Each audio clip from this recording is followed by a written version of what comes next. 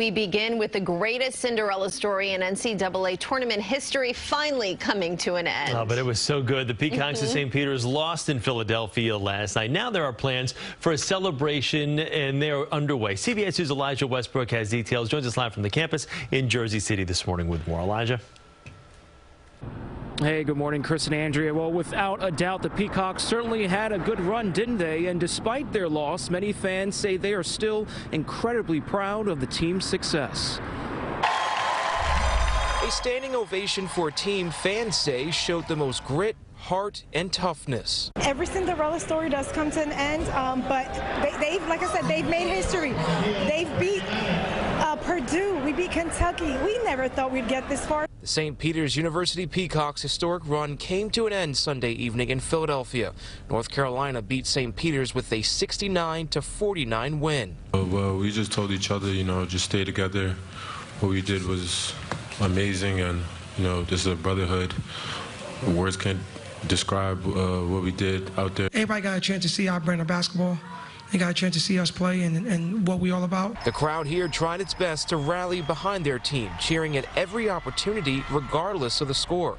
For the students, staff, alumni, and possibly future students, this was a run they'll never forget. I'm very proud of the effort from the boys, the young men on the basketball team, and especially Coach Holloway. And we really would like him to return. We didn't win, but we fought hard, and the guys did the best that they could, and we're proud of that. It went a long way, and it's okay. They will always win in our hearts. The last time St. Peter's got national attention was back in 1968 when the Peacocks knocked off Duke in the NIT quarterfinals. One of the players that night was Eugene O'Connell. 55 years later, his wife was here watching this bit of magic. A new generation of fans got to know a little bit more about them, too. For a school that's been around for 150 years, there's been plenty to celebrate. It's almost impossible to put into words what this team has brought to us so far, like emotionally and everything else. They should have nothing to be sorry for. They held their heads high. They played great. They should be so proud of themselves. Go Peacocks.